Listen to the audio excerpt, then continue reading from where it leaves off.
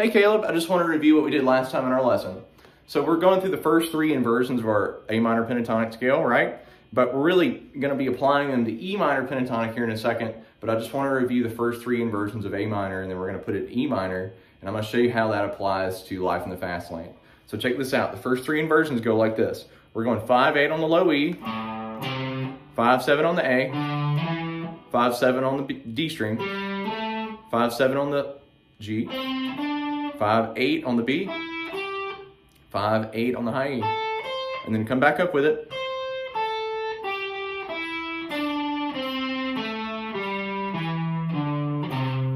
All right, come up, second inversion. Remember, we're starting on that second note of this one, right? So 8th fret of your low E, 10th fret of your low E, A string, we're gonna go 7-10, D string 7-10, G string 7-9, come up a fret, we're gonna go 8-10 on the B string, 8-10 on the high E, and then come back down.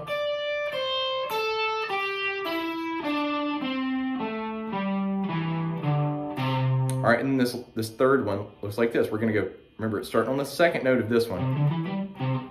Starting right there. 10th fret of your low E, and then 12th fret. Same thing on the A string, and then same thing on the D string, 10-12. Come down a fret, we're gonna go 9-12 on the G, 10-13 here on the B string, and then 10-12 of your high E. And then come back down with me.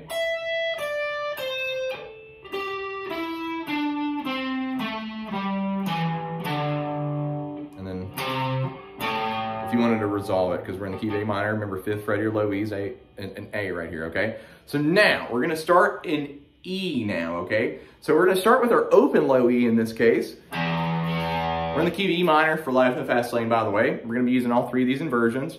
So the first inversion, so this inversion, for the key of E minor, you can do it right here on the open low E. So open low E, 3rd fret of your low E, and then open A, 2nd fret of your A, open D, 2nd fret of your D, open G, 2nd fret of your G, open B string, 3rd fret of your B, open high E, 3rd fret of your high E. And then backwards, we're gonna start with 3rd fret of your high E.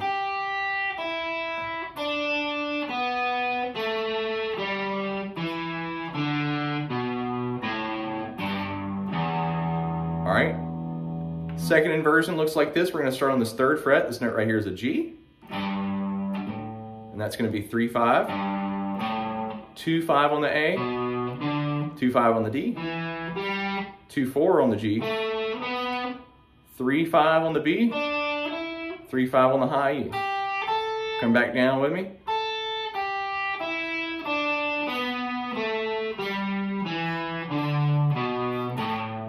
All right, and this last inversion, which is where the first riff of Life in the Fast Lane is coming from, just be very aware of this.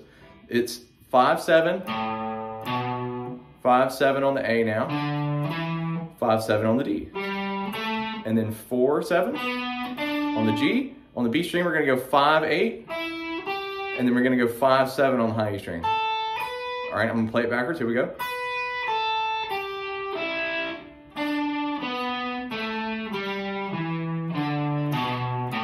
And then if we wanna resolve it. All right, so I'm gonna play through all three of those just right now, where you can kind of see the parallel of, I just want you to see the quote unquote shape or the outline of these inversions. So check it out.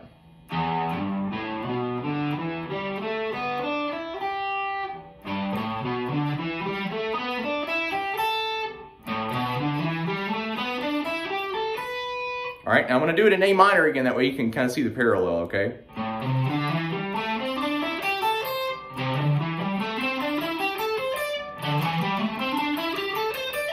So just notice that this lick, or this inversion, is the same as this. Except this one's an E, and this one's an A minor. And then this inversion in E minor, starting on that G note, is this one starting on the C note right here at the 8th fret, and and then this is the inversion. You see how these two right here and this one are the same shape. We've just kind of transplanted that one to another part of the fretboard. And then the third inversion, so if we're in A minor,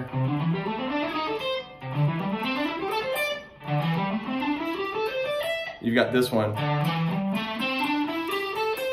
Now transplant that to the 5th fret, we're in E minor now.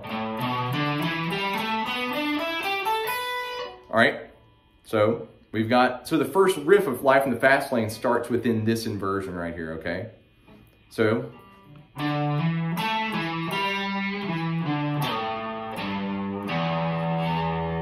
do you see how it's all